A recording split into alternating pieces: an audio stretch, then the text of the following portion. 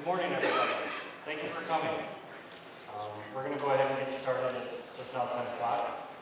My name is Justin Gifford. I'm the Community Relations Officer for South Central Michigan Works. On behalf of the Adrian Area Chamber of Commerce, I'd like to thank everybody for coming out and spending the day with us. Please do stop out and talk to our vendors out there. I'd like to take a brief moment and informally introduce Mach 1. Mach 1 is the South Central Michigan Works mobile one-stop computer lab. It's a big RV that's sitting out in front of the entrance. You're free to utilize that this morning for any business purposes, check an email, copy, print, or just to get away from everything so you can make some phone calls. It will be open during the vendor time, so if there's a presentation going on, Mach 1 will be closed. The computer lab itself consists of 12 network PCs and a satellite internet service. Also has the availability of Wi-Fi internet that you can connect to outside the bus if you need to. At this time, I'd like to take a minute to thank our sponsors, Frontier Communications, Next Step, Gross Pucky Gruel and Roof, the Farber Foundation. The Farber Foundation actually donated some funds to us that made it possible for us to invite 100 high school and college students into the venue today for no charge. So we appreciate their donation.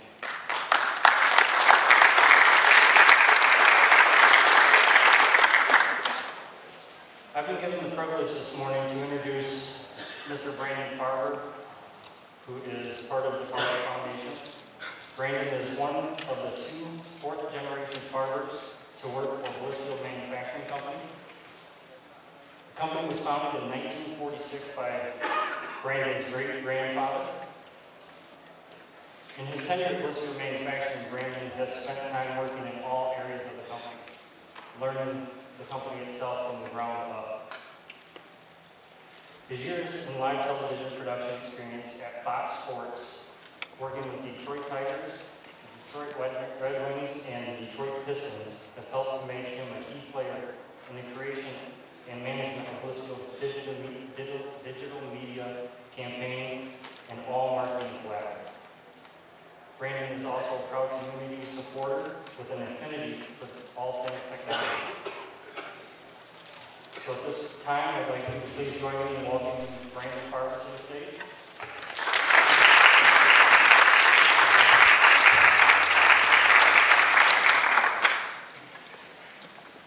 Thanks, Justin.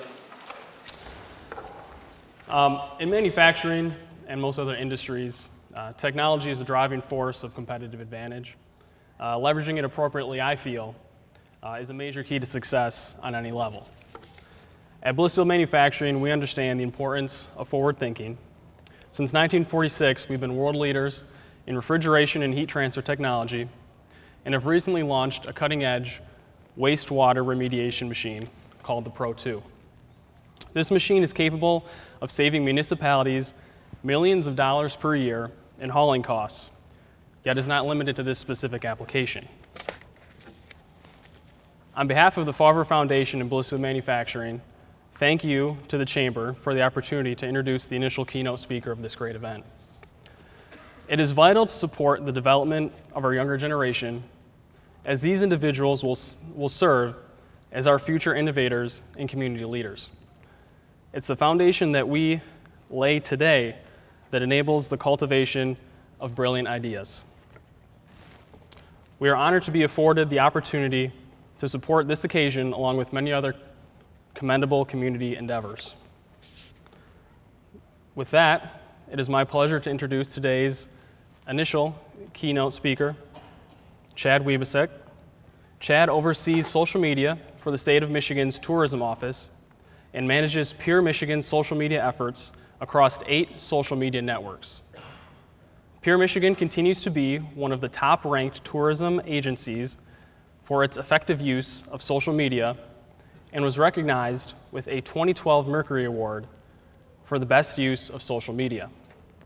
the Pure Michigan campaign launched in 2006 and quickly rose to the top.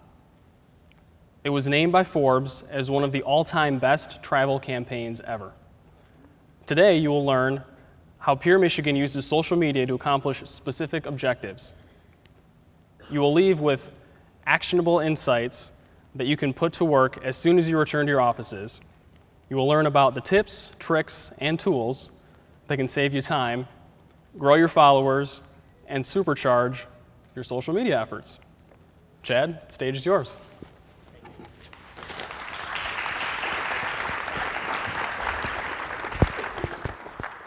Good morning, everyone.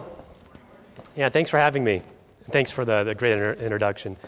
My name is Chad Wiebesick, and I oversee social media for the state of Michigan and for the state of Michigan's tourism office.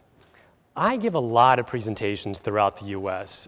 This last winter, I was speaking at a conference in El Paso, Texas. It was winter here. It was low 80s in Texas. It was beautiful. As I was leaving the conference, I was checking out of my hotel. The concierge said, "Where are you going?" I said, "I'm going home." And she said, "Where's home?" I said, "Michigan." And then she looked at me and she said, "Better you than me," she said. And she said that straight at my face, and I was slightly offended. I wasn't, what do you think I'm thinking when she says that, right? What I think that she's thinking is that Michigan is a little bit like this video here, and we're gonna pull the reel up.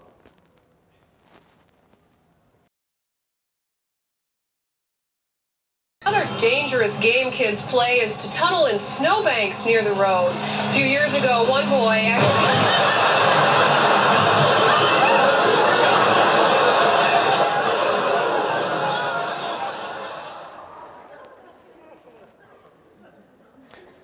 So one of the things that we're trying to do with the Pure Michigan campaign is to change the perception of Michigan being a winter wasteland to actually being a winter wonderland, right?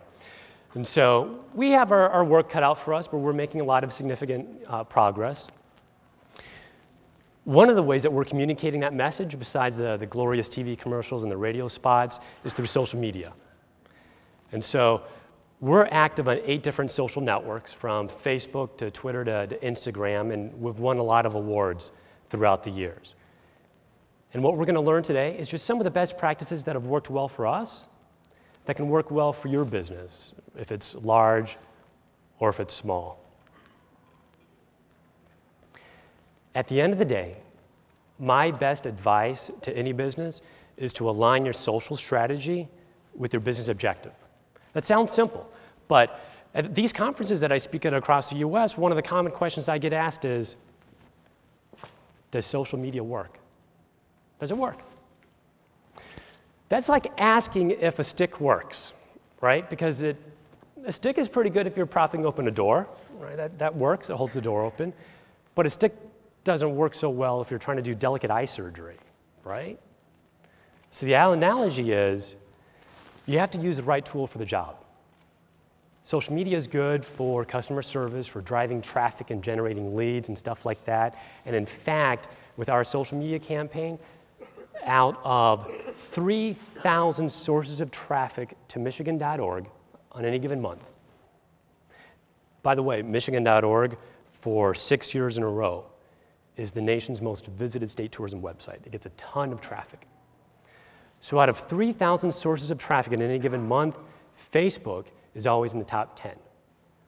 So social media is a huge driver of traffic to our website, and it can be the same for your business as well.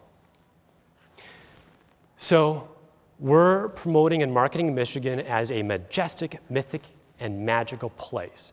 And we communicate that message through, what do you see? Beautiful photographs, stunning photographs. And what's neat about this, and what I like about this example, is that these are photographs that I didn't take. I didn't pay someone to take these photographs. These are photos from fans. Fans are out there capturing photographs and sharing them with us, and then we're choosing the best photographs and sharing them.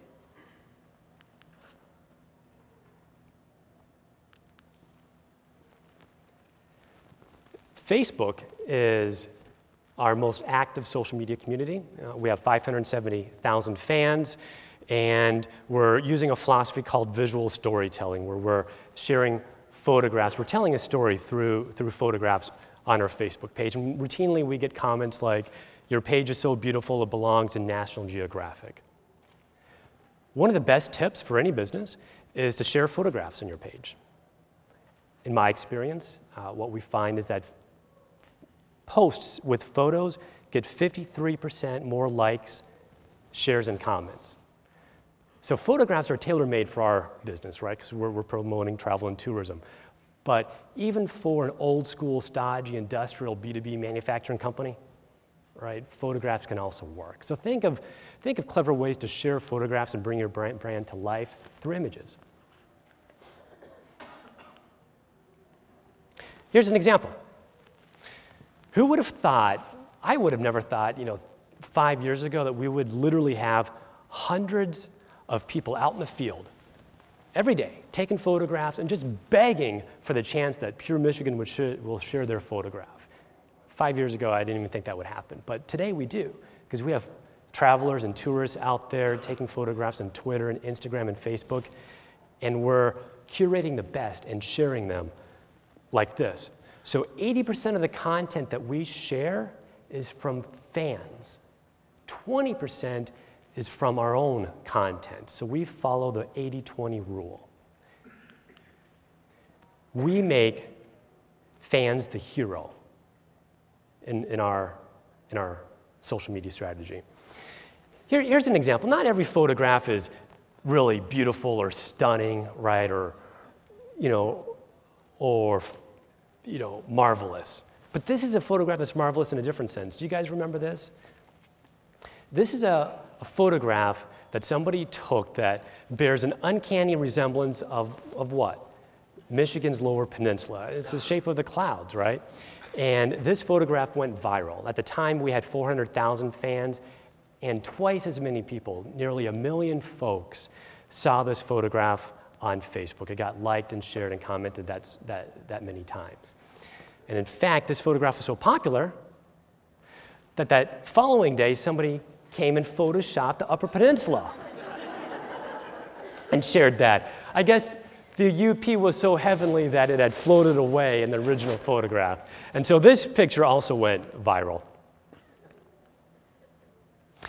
And then due to the popularity of that, we started seeing all sorts of different shapes and objects in the world that looked like the mitten, that looked like Michigan's Upper and Lower Peninsula. So we curated a Facebook photo gallery. And we got some unusual things. We got a T-bone steak that looks like Michigan. We got some foam, some beer up there. It looks like Michigan's Lower Peninsula. We got a fish stick over there. We had fun with it. MLive picked it up, and they said, "The fish stick state, viral photo of mitten-shaped cloud inspires Pure Michigan gallery."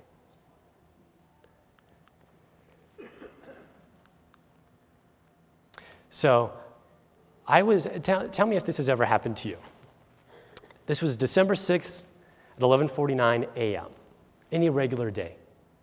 I'm at work and I get this tweet that comes through my feed. It says, "I guess we should clarify. We think the only awesome mitten is Michigan. Apparently, Wisconsin thinks it's a mitten too."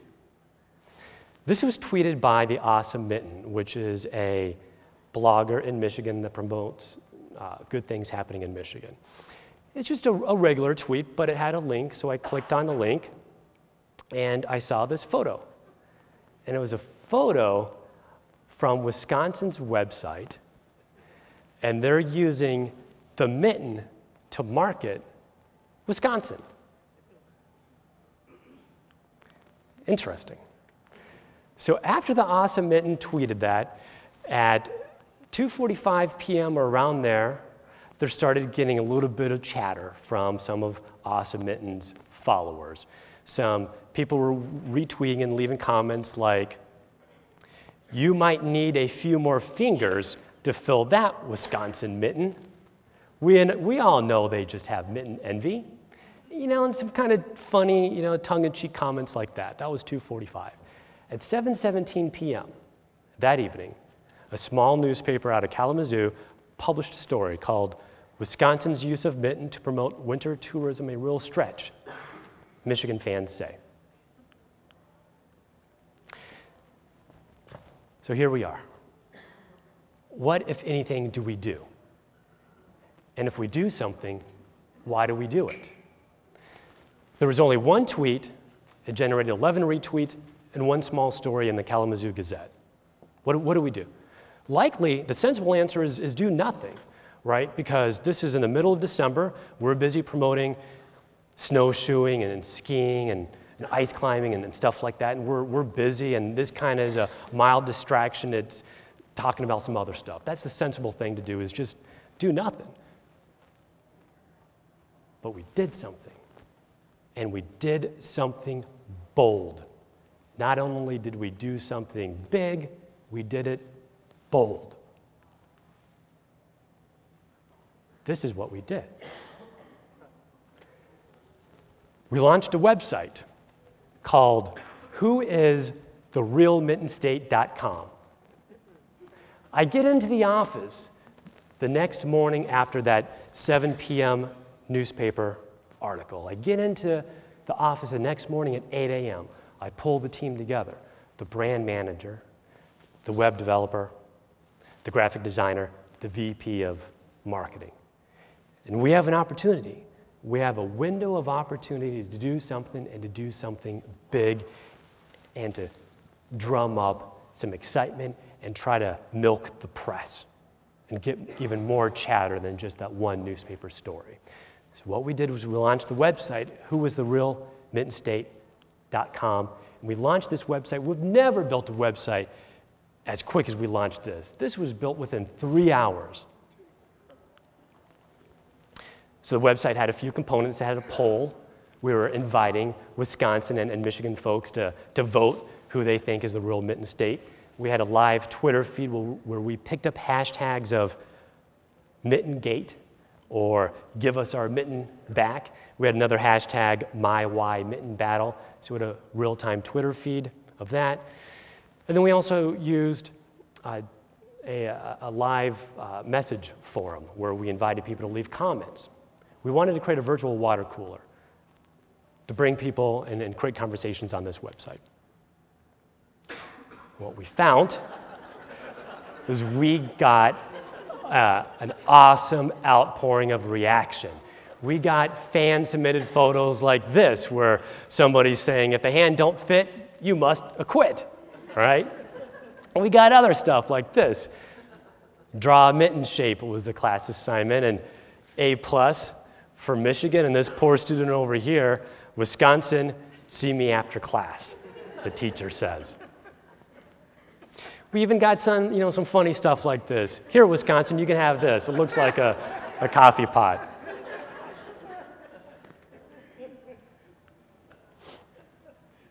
By that day, before the close of business, just mere hours after launching this website, we got statewide news coverage on Michigan Public Radio.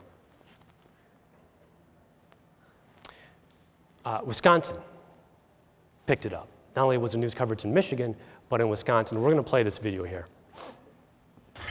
So, who would have thought that a mitten could create a clash with our neighbors across the lake? But there's a war brewing in the blogosphere over who the mitten state is and if there can really be two. David Douglas outside tonight on the patio to explain. David? And people are actually very upset about this. People down in Michigan, we'll get to that in a minute, but Wisconsin kind of looks like a mitten, doesn't it? I mean, here's Madison, here's Door County, here's Bayfield up at the top. State tourism officials certainly thought so and included the image as a part of an evolving campaign showcasing travel here. Well, down in Michigan, sometimes known as the Mitten State, people are angry. With a chill in the air, hands benefit from a little bit of cover. They're really, really fuzzy and warm.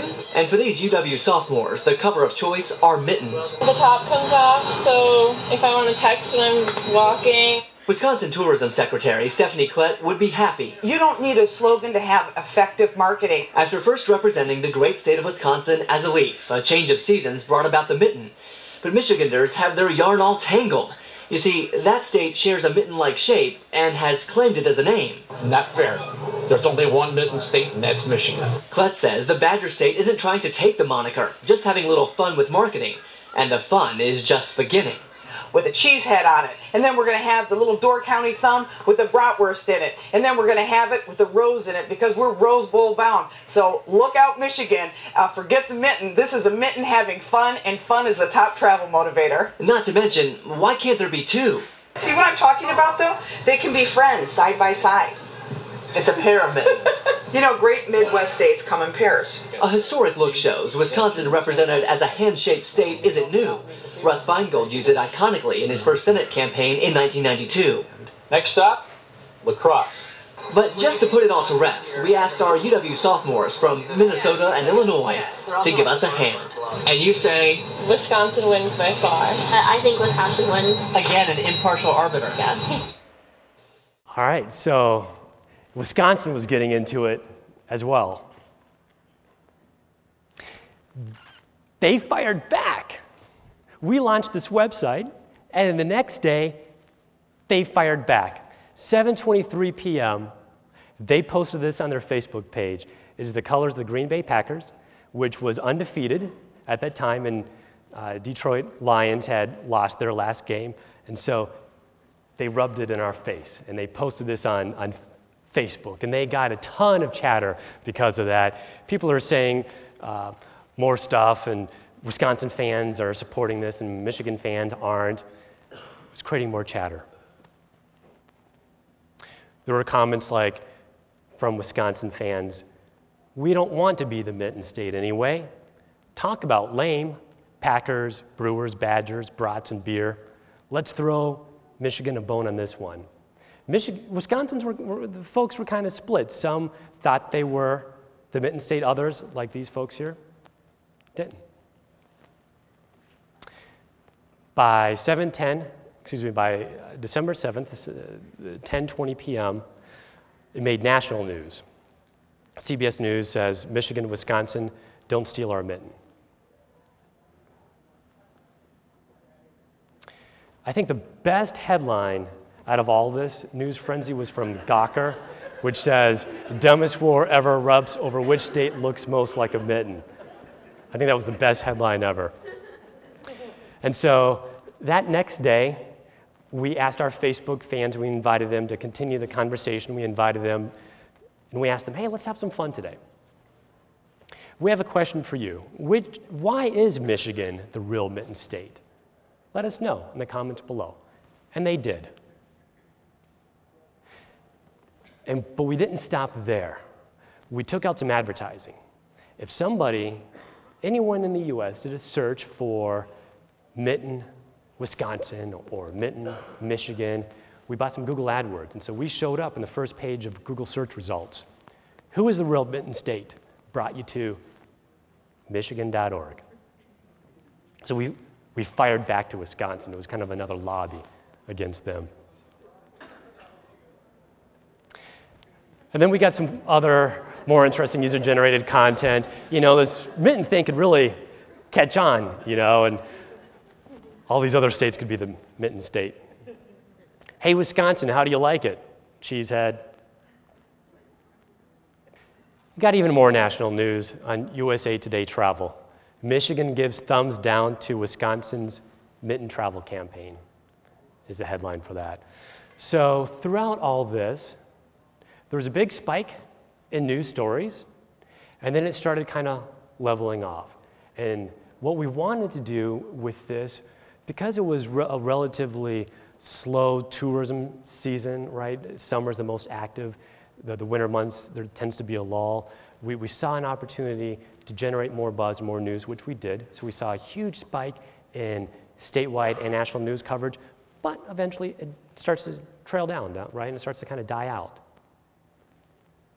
So we thought, let's try to do something again and get even more news coverage. So here's what we did. We did this. We teamed up with Wisconsin and we shook hands, mittens. We shook hands and we decided to do a charity drive, a mitten charity drive. And so we asked people in Wisconsin and Michigan to donate your mitten or glove or scarf, right, to your local charity. And so we did this. We got about 3,000 mitten donations as a result. I think one of the best comments was from the governor of Wisconsin. He says, our Pure Michigan friends have agreed to join us in taking all of this attention and turning it into something positive. We encourage everyone in both states to shake hands and donate mittens to make this winter a bit warmer. What I like about this quote is not only is it for a good cause, but do you see what he says? He says Pure Michigan. So the governor of Wisconsin is using our brand. He doesn't refer to us as Michigan. He says Pure Michigan. It reinforces the brand. So it drummed up even more chatter. People loved it. Love this PR move, people were saying. Spread the mitten love, other folks were saying.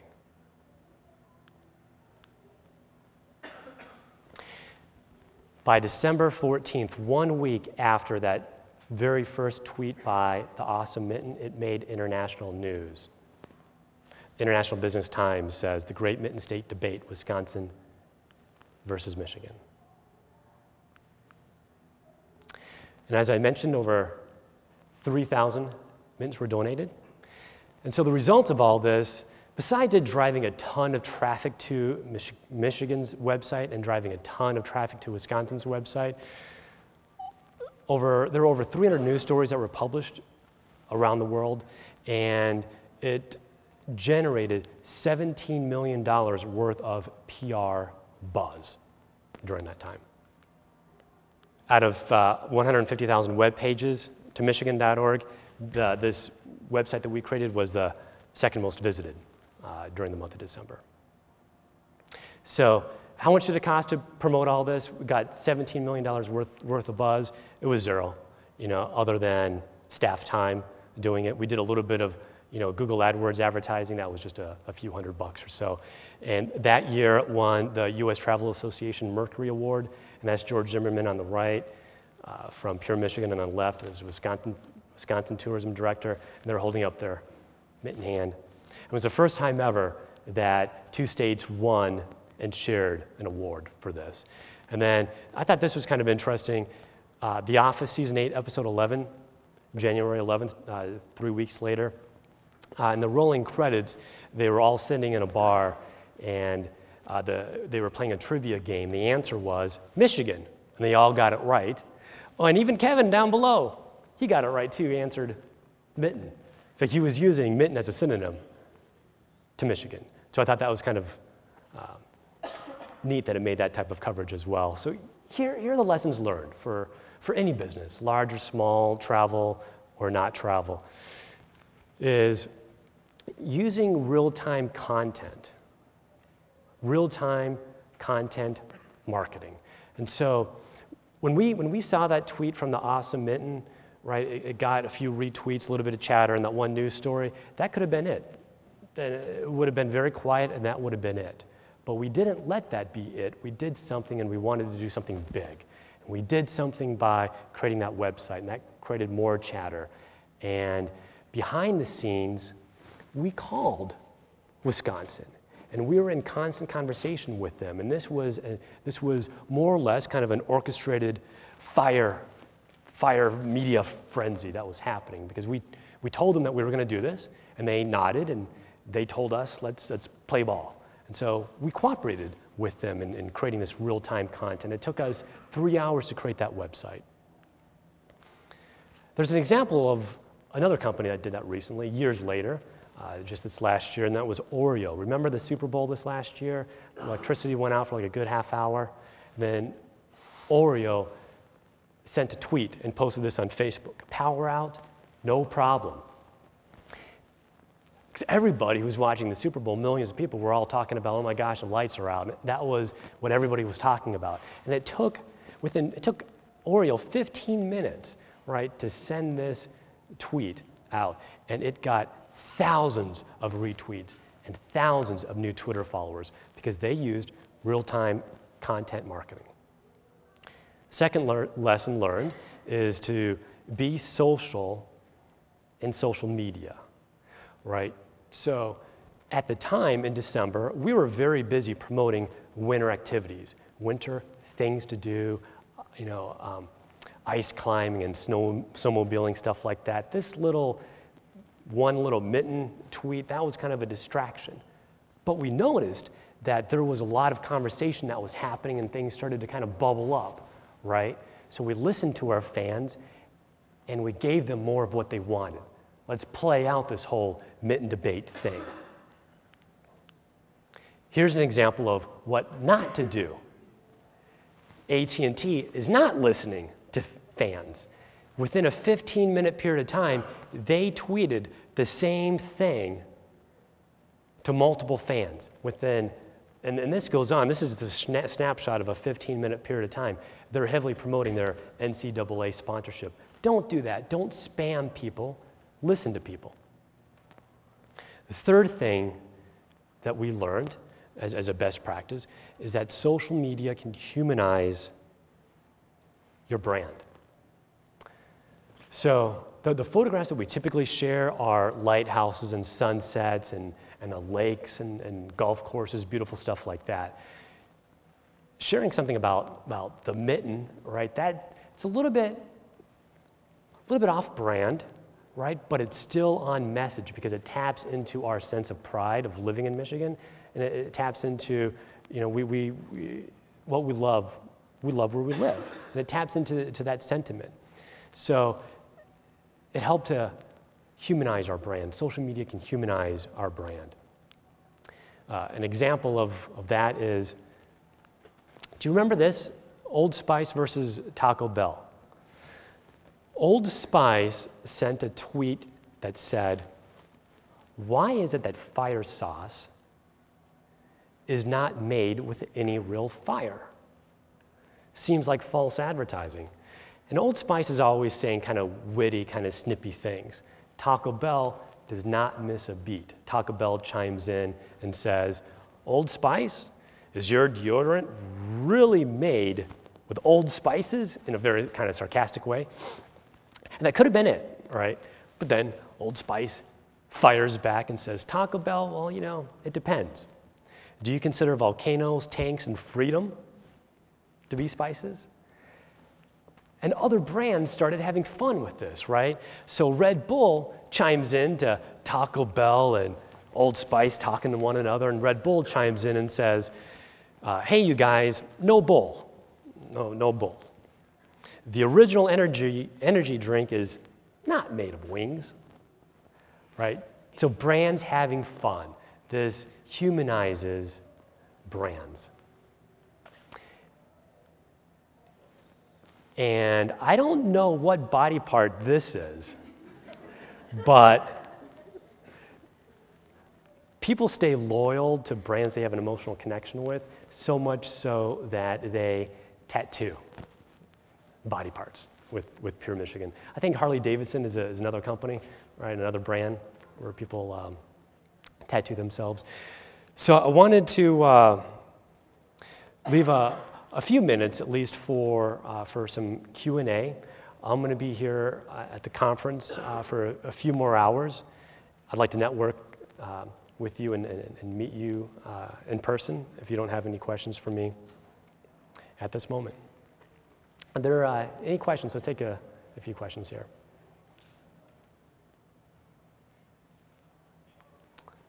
Yes, we have one right here.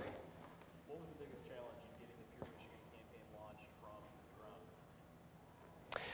Well, the question was, what was the biggest challenge of getting the campaign launched back in 2006? There was a lot of research that was done with focus groups trying to figure out what the perception currently is of Michigan and what people in the state and outside of the state think of Michigan. So focus groups were done.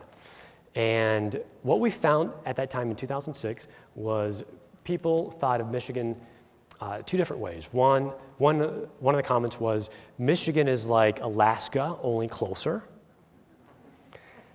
Other people thought that Michigan was like Amish country, but with electricity. And in both those cases, you know, they're kind of backhanded compliments, but there's a little bit of grain of truth. You know, if you kind of look underneath the surface, there's a little bit of grain of truth. And I think what those focus groups were hinting at is that Michigan has a lot of abundant, authentic beauty, and there's a lot of wilderness, and there's a lot of natural, honest beauty around us, right?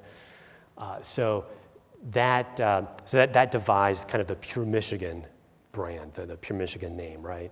And Pure is broad enough that it can be kept relevant throughout the years, and it can be interpreted a number of different ways, right? Pure can be interpreted literally, pure, authentic, honest, right? But it also can be interpreted symbolically, you know, as well. Yeah. We've got a few more questions rolling in. Yes? Are you collecting or do you have a mechanism for tracing back what the impact is, like from the same hotels or businesses in Michigan that they somehow are collecting or reporting? Oh yeah, we're finding that the people who came here, they either talked about or how do you connect those? Yeah. So that question is, what is the ROI of the ad campaign? So the state of Michigan this last fiscal year invested $25 million in the campaign. Next fiscal year, it's going to be $29 million, $4 million more, and that's going to be spent predominantly marketing in Michigan internationally, over in Asia and in Europe. So what is the ROI of the ad campaign? Since the last 3 years or so, the state of Michigan has commissioned a research company out of Canada called Longwoods International. So they're out of Canada, so they have no vested interest in promoting one state or another or anything, right? They're independent. And so they're a research company. And what they find based upon Longwoods international research is that for every dollar the state invests in the ad campaign this last year, the state got $5.70 in tax revenue from tourists, in-state and out-of-state, coming and staying and playing and vacationing. So a dollar in, $5.70 coming back. Businesses, the local Michigan businesses here, got $1 billion from travelers and tourists. So we're fortunate that we have legislators that see the ROI of the ad campaign and continue to reinvest in the campaign. We're fortunate. Other states, Colorado maybe a decade or so ago, completely got their tourism ad budget gutted, and it just devastated the tourism industry there, unfortunately. Unfortunately, that happens. But in our case, for Michigan, we have legislators that see the value of the ad campaign. And I thought we had another question right over here. Without being online the entire time, how do you stay on top of the immediate things that occur or events that you might not be paying attention to? I mean, I know there's a lot of feeding that goes through it, but how would you recommend, I mean, is there a staff person who follows that the whole time? So the question is, everyone is so busy nowadays, right? How do we find the time to monitor and manage social media, right? If you're a big business or a small business, particularly for small businesses, where a small business, you're trying to be the jack of all trades. You're the office manager and the salesman, right? And even the CEO, right? And the dishwasher all at the same time, right? So how do you stay on top of social media and save time? In our case, you'd be surprised at how few people we actually have managing our 8 social networks. It's me, and we have two other people managing it. We use tools. We subscribe to tools like Radiant 6, right, which is a social media listening dashboard that helps us monitor for conversations that are happening out there that we should pay attention to. For small businesses, you can use tools like Hootsuite, or TweetDeck that will pull in Facebook feeds and Twitter feeds into a centralized dashboard that allows you to schedule tweets in advance and Facebook posts in advance. And that's one of the sophisticated techniques that we use, that any business can use to save time, is to schedule your Twitter posts and your Facebook posts in advance. So we do this every month. So we have what's called a content calendar, and we plan out 30 days in advance on social media what we're going to say, where we're going to say it, and how we're going to say it on Facebook and Twitter and elsewhere.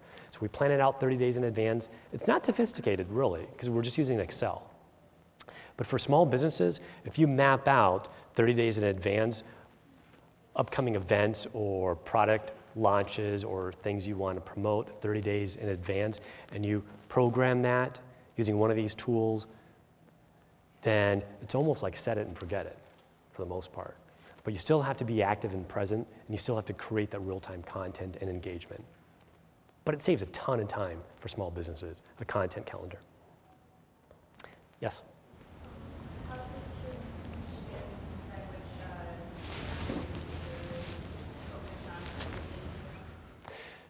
So the question is, there's so many networks out there. There's a new one every month. How do we decide in our business, or maybe even for your business, where to start and where to begin? We're on 8 different social networks. That's a ton, but there's a ton more out there that we're not on. We're not on Food Spotting, for instance, and we're not on Vine. But actually, for the record, we claimed our presence on Vine so that a cyber squatter or somebody wouldn't claim our name, right? But we don't have an active presence there. In our case, where do we decide? One, we listen. We listen to see if our audience is already there. And for your business, think about, is your audience using that social network? Are they using Pinterest? Pinterest is great for wedding planners, for interior designers, right, for photographers. Pinterest is great for that. Google Plus is great for computer, software, IT folks, and photographers, right? So it's great for that. So look at your business, find where your audience is at, which social networks are they using, right? Because you want to be where your audience is at. And then secondly, just look at your own resources and time. And if you have the resources and you have a staff member that is really into it, turn them loose, right? Because the last thing that you want to have happen is to start getting active on a social network and then have it fizzle off, right, and die, because you only get one chance to make a first impression with a new fan, and you want that first impression to be a good one. So be where your audience is at, and make sure that you have resources and staff to manage it. Yes, we have another question here. Okay, so you have the 80-20 rule of earn media and then what you post. Out of the 20, how much is boosted posts or advertising, and like how Instagram now has advertising? What are your thoughts on paid? Yeah. So if I can paraphrase that question, so how much social advertising are we doing versus just kind of organic posting? So I'll share a story with you. We noticed, this is on Facebook, so last year we did an analysis over a 6-month period of time on Facebook, looking at when we would share a post, how many fans would see the typical post. And we noticed, over the 6-month period of time, that anytime we would share a post, on average about, 100,000 fans or so, 120,000 fans would see the post. There was a remarkable drop-off back in October, where the number of fans reached just plummeted, right, just bottomed out. And from that point forward, more or less, each time we shared a post, it wasn't 120,000 fans, it was 40% fewer fans. What happened? Facebook changed their algorithm. They changed what's called their edge rank algorithm. And edge rank, we haven't talked about yet, is a sophisticated algorithm Facebook uses that determines what content gets seen by your fans. Think about it. For those of us on Facebook, think of family members or old college roommates that we're buddies of, that we're connected on Facebook, and we know for certain they're on Facebook and they post, but why do we never see their stories in our news feed? Why are there people that we're connected to on Facebook and they post, but we never see their stuff? It's because of Facebook's EdgeRank algorithm determines what you see and how much of it you see. And so Facebook, back in October, dialed down their EdgeRank algorithm. So posts from brands were shown to fewer fans. That next week, Facebook came out and made this big announcement. We're happy to say we have, some promoted posts, a new ad product called Promoted Posts, where Facebook is really happy if you want to reach 100% of your fans, right? Or even 50% of your fans. Now it's pay to play. Now they charge you for the privilege of reaching more of your fans. So since then, what we've done is we've carved out about $25,000 over the year to do promoted posts, to do some of the testing of that type of stuff. And so we're judicious about which posts we promote and which ones we don't. Facebook wants $3,000, three grand. They want $3,000 from us to reach 100% of our 570,000 fans. It's going to be less for your business, right? Because it's on a sliding scale. So the fewer fans you have, the less they charge you. So we're starting to test social advertising. My best recommendation would be, if you're going to do advertising on Facebook, fans aren't there to see advertising. They're there to connect with friends and family.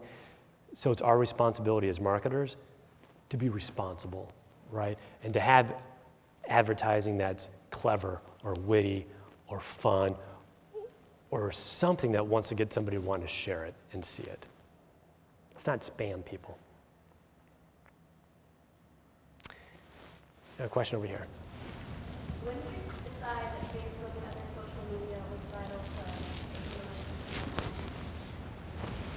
to So the question was, when did we notice that social media was important with connecting with Pure Michigan, with the community? Was that was the question? Frankly, Pure Michigan was an early adopter of social media. And what we find in research is that, and in our own practice, think of when was the last time that you went somewhere and you looked at a paper map, right? You pulled out a map from your glove box to navigate somewhere, right? When was the last time you did that? Years ago. What do you normally do? You go to MapQuest, right, or Google Maps. You go online. When was the last time you called a travel agent? I want to go on vacation. I'm going to call a travel agent. No, where do you go? You go to Orbitz, right, or Expedia. You go online. More and more travelers are going online for sources of information. So we were an early adopter in recognizing that people are shifting away from old ways of finding information to new ways of finding information, which is online. And so, like your business, we want to be where our audience is at. And our audience, more and more, are spending their time online. So we identified it pretty early. I have time for maybe one more question, and I'll be around for the rest of the conference if there's no more questions at this time. All right, everyone, thanks for your time. Appreciate it. Thank you.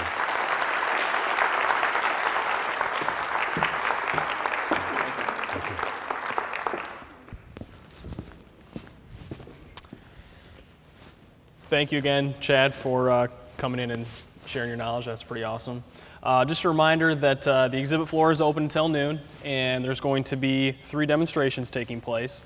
Adrian Locksmith will conduct a facial recognition demo at 11:15. WePhoto will demonstrate the advantages of commercial photography at 11:30, and Right Signs will demo effective, affordable signs at 11:45. So don't miss any of these, and thank you guys for attending the session.